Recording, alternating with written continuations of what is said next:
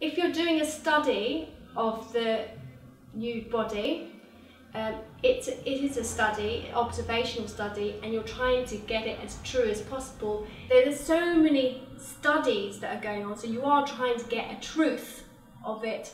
It's not just that.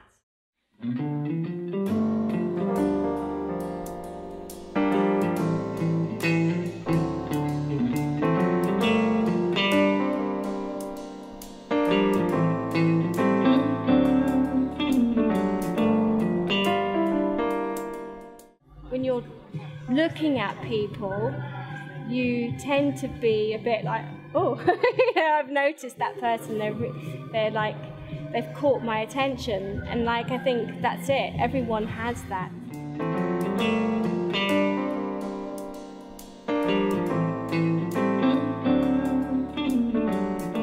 Life drawing is so important to learning how to paint or how to draw, because until you understand the human form without clothes, you can't possibly hope to draw it well, either the male or female body clothed.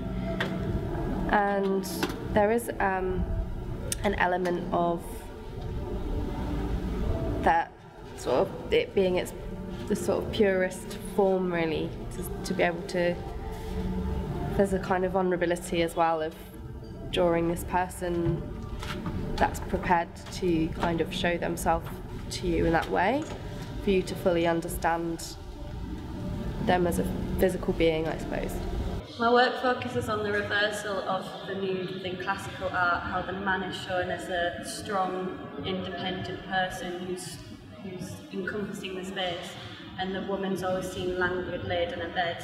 My favourite aspect of drawing the nude is always the breasts, which I find they're very beautiful objects which usually are being covered over, and like things like nipples are seen to be sexualised, when really it's just a beautiful form with a function of biology, not sexual purpose. So it's nice to draw them in a way that isn't sexualised and having a delicate appreciation of the body.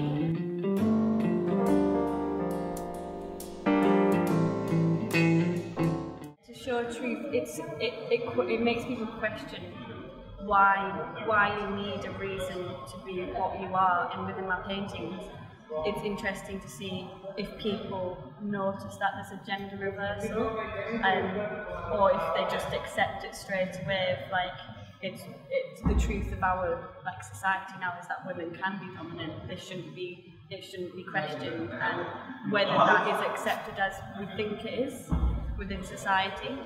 I think sometimes you want to be as realistic as possible, and other times you see something in the model that captures a part of your imagination where you try and maybe just follow the movement of your hands and not think it through too much, and not be too obsessed with realism, and sort of allow yourself to just see what happens, and then that thing that you produce will have a truth of its own. It's not a photograph, it's not going to be an exact representation of that person, but you've got to have the confidence to just let. I don't know how you try and work out what is truth in a drawing.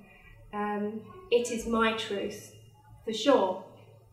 There's no avoiding that, because you make marks, it happens so quickly, that process, that you're not making a decision about what's always the truth you want to reveal. And when you have very little amount of time, it just captures not just the model at that moment, it captures you.